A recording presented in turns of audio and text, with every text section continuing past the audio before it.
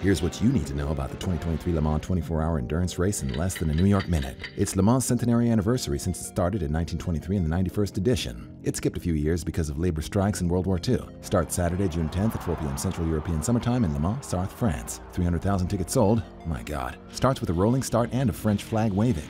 The Circuit de la Sarthe's track is 8.4 miles long. Drivers at Le Mans don't actually drive for 24 hours. They switch in shifts they call stints. Le Mans teams comprise 3 drivers. Each driver drives 6 hours minimum, 4 hours straight max. 4 racing classes and they're all on the track at the same damn time. Hypercar is the class to watch with 16 entries. It's Porsche, Ferrari, and NASCAR's 75th anniversary, so look for them to try and steal the thunder. Porsche is the winningest team with 19 victories. Toyota are the returning champs. Peugeot has the sexiest car. And Americans have 8 cars with US ties at Le Mans this year. Au revoir from hotcars.com and check out our website for more.